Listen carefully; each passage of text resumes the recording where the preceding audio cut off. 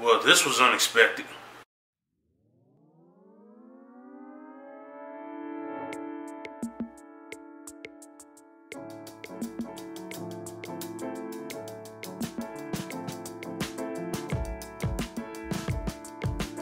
Bryson Tiller, shoot us up. Yeah, this was a really good album. What was my favorite song? I think my favorite song either was In Check or Before You Judge. I think on this album he did like a little more rapping on this one than he did on Trap Soul. I didn't even know he could really rap like that. I didn't start listening to Bryson Tiller until last summer.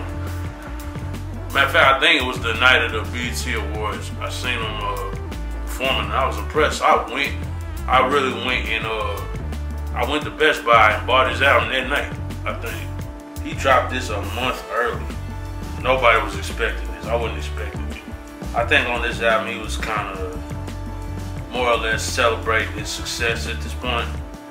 You know, coming from nothing, you know, now that he got his deal, you know, he got a little money, he celebrated, you know.